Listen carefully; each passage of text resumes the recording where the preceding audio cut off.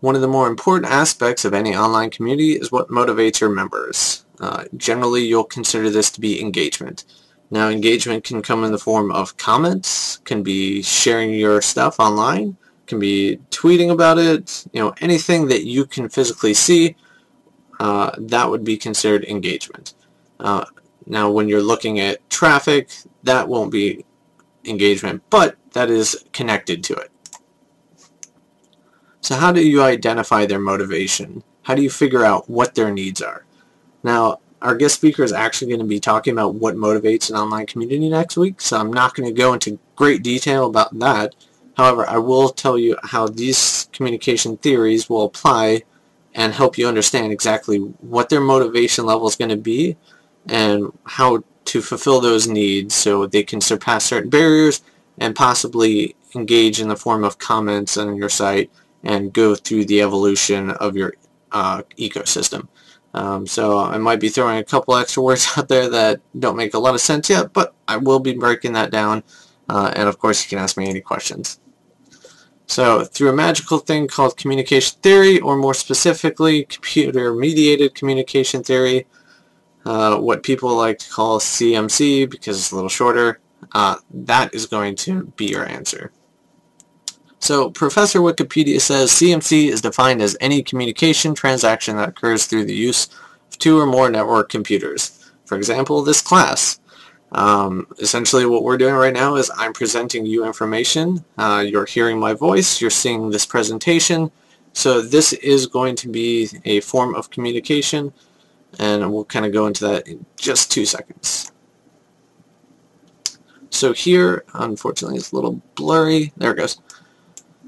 The Shannon-Weaver model of communication, it's one of the most basic forms and models that you'll see when it comes to it. So I'll kind of use this as a backbone. I would highly suggest you look into this one as well, but we're not going to go into great detail because there are 3 communication theories that I would rather talk about and 1 psychological one, and I will get to that in just about a second. So let's take a look at this as an example. On the left you see the sender, which for this example would be me. On the right, the receiver, which is each of you.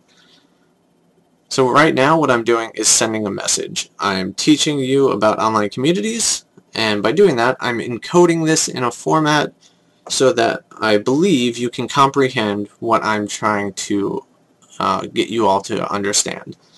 So that means I'm trying to break it down to such a process that you'll be able to understand it without as much interference in there.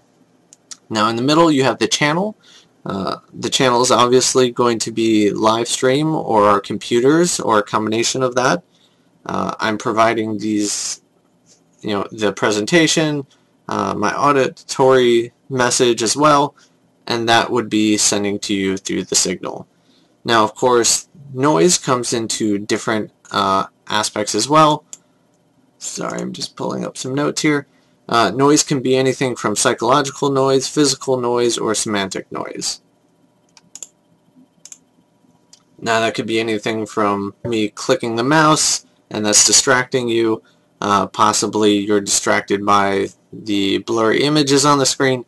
Anything that's influencing how I intended a message to come across could in fact alter how you decode the message.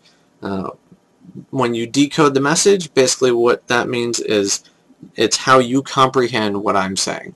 So if you're not using the same language that I'm using, the visual is not really something that you prefer, maybe you're an auditory learner, then you'll decode the message in a different format than I had initially intended. And of course that means you receive that message. So when you receive the message, if we're face-to-face, that means I can see you personally, I can read your expressions, your body movement, and maybe you'll respond with some questions so that I know you're listening, or you'll respond at the end of something of that nature. Obviously, because we're on computers, I can't see you physically, so how this model will differ from computer-mediated communication, it works as I will be receiving information and feedback from you directly in the form of either questions or responses later on. So that would be the base of communication theory. Someone sends a message, it gets encoded, it goes through the channel, you decode it, and you receive it.